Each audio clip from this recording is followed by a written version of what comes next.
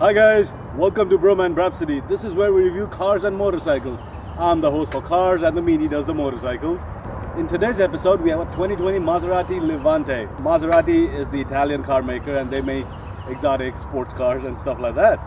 They got into the SUV space in 2017 because the SUV segment is the largest growing segment. So the Levante came in 8 trim levels. You had 6 with the V6s and you had 2 with the Ferrari V8. This is the SQ4 Gran Lusso. This has the twin-turbocharged 3-liter V6 that puts out 424 horsepower. And the Gran Lusso means this is loaded with luxury. In today's episode, we will look around the car, see some of its cool features, take it out on the road and share my thoughts with you guys, talk about the cost of ownership, and assign it a Bhromance score. If you like what we do here at Bhroman, please like the video and subscribe to our channel. Don't go anywhere. It's me, it's your boy Bro, and I am your Bhromance.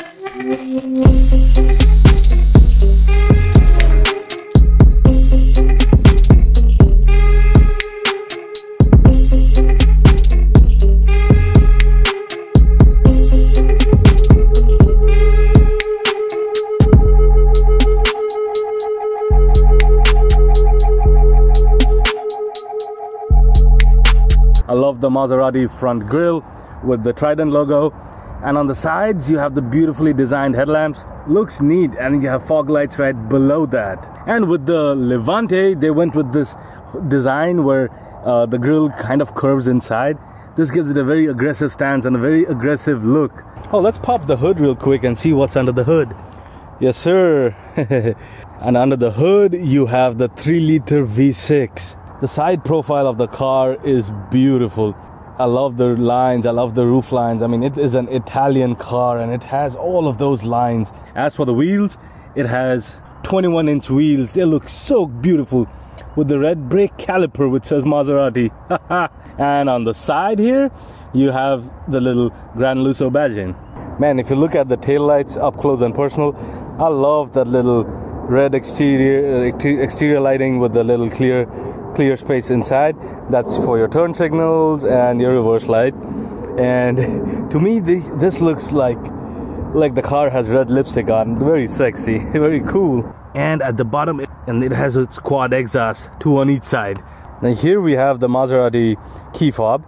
On one side it has that beautiful trident with the Maserati logo, and if you flip it over it has these buttons here: unlock, lock, hatch release, and remote start. This is a good looking key fob, you guys.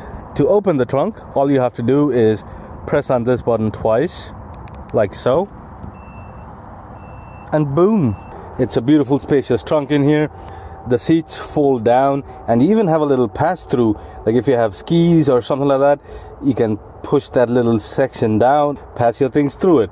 And if you look at this little flooring here, it's got this little latch. Pull it open, you have some more additional storage space. On the right side you have this little belt. You could put something in here and just hold it in place. You have a 12-volt cigarette lighter style power outlet, and on the left you have buttons to lock the car and for the trunk to close. Press it once, it'll beep and close.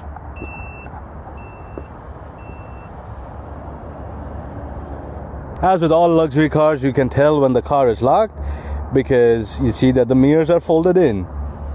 Now to get into the car, as long as you have the key fob on you, just walk up to the door handle here, place your hand down there and it unlocks. It has these frameless windows, and then coming down to the door, it's really soft touch here. It has a wood insert, the silver insert, and this beautiful brown leather. And then you have buttons to lock and unlock the car and your window controls. And if you look down below, there's a little cup holder storage space here, and you have the seat heating controls for the back seats. It has the Maserati sill plate here, and then just look at it. This is beautiful. I love the color of the seats. The brown leather, man, looks very classy. Yeah, so let's go ahead and get in. As for the legroom, I have the driver's seat at my driving position, and I still have a few inches of legroom here. This is nice, you guys. As for the amenities on the second row, you have a 12-volt power outlet, you have 2 USB charging points, and you have your vent controls. And the seat in the middle, that folds down to give you 2 cup holders. And even this is so beautiful and soft touch. That's the view from the second row seats. The car has the same frameless window in front with the soft touch here, the wood insert, the silver insert here, and then you have the buttons for your window controls, locking, and your side mirrors. Now this is where I guess Maserati went into the parts bin, because these are the same buttons that you would get on a Chrysler product. The front doors have the door sill which says Maserati as well, so just in case you didn't know what you were getting into. On the left hand side you have your headlight controls and the start stop button. Not on the right side, this is on the left side. They're paying homage to the races of Le Mans. The drivers would put the key in on the left side and they wanted advantage of every single second. So these buttons are again from the Chrysler's parts bin. You get these on all of the Chrysler products, Chargers, 300, Challengers, all of that. And if you look down below at the pedals, there's attention to detail. The brake pedal has the Maserati logo on it. On the left hand side of the steering wheel, you have the paddle shifters that are mounted on the column, and you have the wiper and turn signal stock. The wipers here are automatic rain sensing wipers. If you leave them at on, they will turn on as soon as they detect rain or any water on it. And on the left side of your steering wheel, you have your cruise control, your hill descent assist, lane keep assist, adaptive cruise control, and highway assist.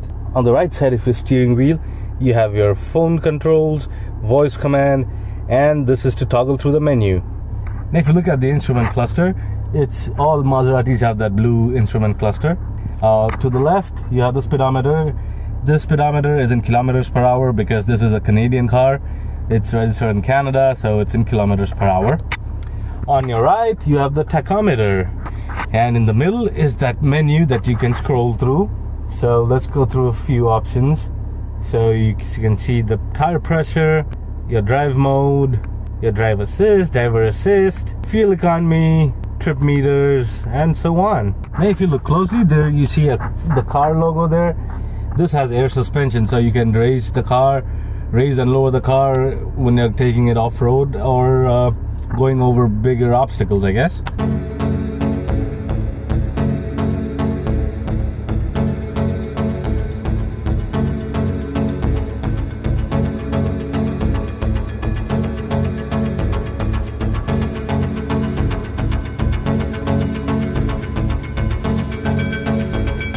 It has that Maserati Cyclops eye.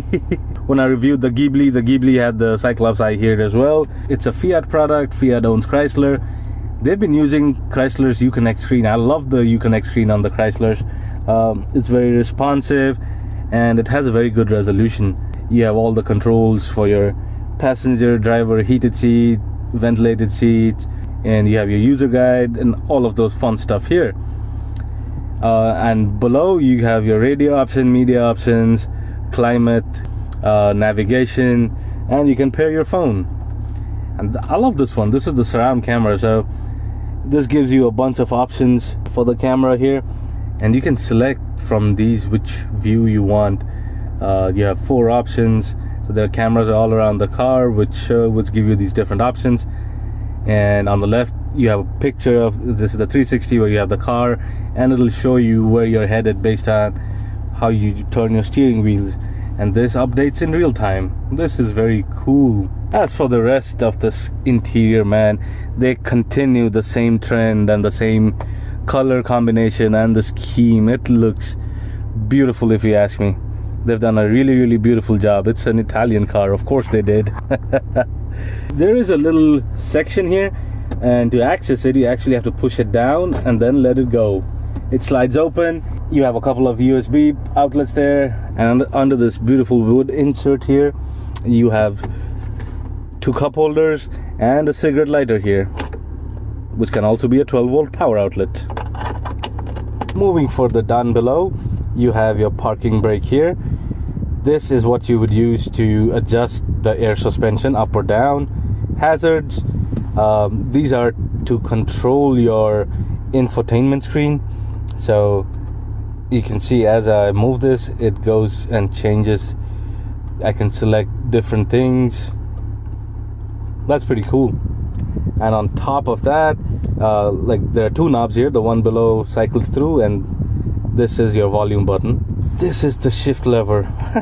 I like this cool little shift lever here. Again, see, it has that Maserati logo there. Just in case you had forgotten what kind of car you're driving, it's a Maserati, man. You could put it in manual mode, and then you'd have to shift up or shift down, or you could use the paddle shifters.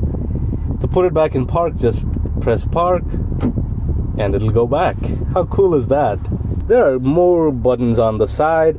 You have this button here, which is for to adjust your suspension. This is your sport mode. Also opens the valves on the exhaust, so it's a little louder. Then you have ice, which is increased control and efficiency mode, off-road mode, and then you have the button to turn off your traction control. I don't know if you should be doing that, but hey, you could if you wanted to. Moving further down below, you have the center console. To open the center console, you press the button here, and that opens up the center console. It has two cup holders here. It's a pretty deep and spacious console, and this is also cooled. So there's a switch here. If you turn it to on, this console piece here is cooled. So if you put a drink here or something and you want it to be cooled, you can do that. As for my headroom, there's a lot of headroom, You have more buttons on the top here. Sunroof, garage door opener, parking sensors.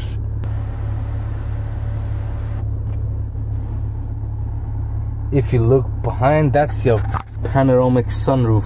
Looks beautiful. And these are your lights, the dome lights. The visibility out of this thing is awesome. And the dash looks so beautiful. This is the view of the cockpit. Alright, so let's do our first test, the pull test. So let me go ahead and put it in sport. Turn the sport suspension on. Turn off traction control.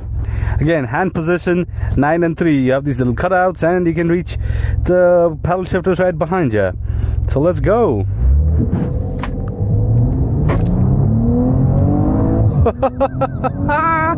Yeah, boy, let's go.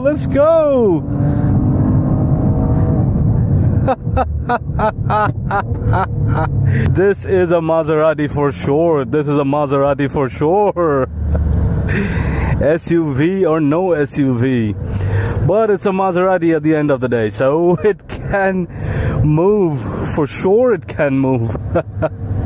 You're not seated up too high, you're not seated down below. It's a good seating height. I love the little sound that the exhaust makes. I love the gear changes. In sport mode, it holds the gears longer, so it changes. Ooh, and I like that. It tells you when you exceed the speed limit. But yeah, let me go ahead and put it back in normal mode. In normal mode, it kind of quietens the car down, and the ride quality is very awesome. It's very comfortable. It's eating up most of these bumps on the road. I'm sitting very comfortably. I love these seats, man. They are not exactly like bucket seats, but sorta, because they have those side supports, and they keep you in place. As I showed you guys, I was sitting in the rear seats, and it's really comfortable. There's a lot of headroom, legroom, all of that. You can easily fit 4 adults in this car, so this is a good SUV to have. Now, is this something that you could use to daily drive? I don't see why not. It's very comfortable, it's roomy, it's spacious, it's gonna get you a lot of attention, and yeah, this can be a daily driver. Yeah, then this can also be a great family car. This has a lot of cargo space, this has a lot of interior room. The ride quality is very good, it's very comfortable. This can easily be your family car. Can you use this to go on long trips or road trips? Yes, you can. All of those factors, man. This is spacious and roomy and comfortable. Those all contribute towards it being a really good car. And it also has a lot of nanny features. It has lane keep assist, it has a blind spot monitoring, adaptive cruise control, So all of you get all of the safety features as well. So you can use this as a daily driver, as your family hauler, touring, driving, road trips. This car is up for all of it. Now the cool thing is, this also gives you the speed limit for the road, and I'm in a school zone, so this is giving you the regular speed limit and the school, since it's a school zone, the speed limit right now. That's pretty cool. I'm not getting a lot of road noise, wind noise, tire noise, none of that. The ride quality is very good, it's comfy. They come with a 4-year 50,000 mile limited bumper to bumper warranty and a 4-year 50,000 miles powertrain warranty. They do not offer the complimentary warranty. Most of the competitors offer the complimentary warranty, so I guess that's something Maserati might want to look into. The starting price for these Maseratis start around the $75,000 range for the base model, and then it keeps going up. I think that the top of the line model starts from $149,000–$150,000. This one has a starting price of about $89,000 or $88,000 and change. So these cost you a pretty penny to buy. I'm having fun driving this car, so why don't you guys head back to the Mini and wrap up this video. Alright, so let's talk about the cost of ownership for the Maserati Levante. It requires a service every 1 year or 12,500 miles, whichever comes first, and the prices vary year to year. So for the first service, or at 12,500 miles, it's going to cost you about $480. At 2 year 25,000 miles, it's going to cost you $850. 3 years 37,500, it's $1,200. And then at the 4 year 50,000, this is the big one, it's going to cost you about $1,600. And a set of tires on this car is going to last you around 30,000 miles. It all depends on how you drive and what you do with it. So assuming you drive 15,000 miles a year, over a 2-year period, you would need 2 services, service 1 and service 2. That's going to cost you about $1,330, and you would need a set of new tires. A set of new tires for this car costs you about $1,400. That gives you a total cost of $2,730. Divided by the number of days, it's about $3.75 a day. Now the Levante is Maserati's luxury SUV.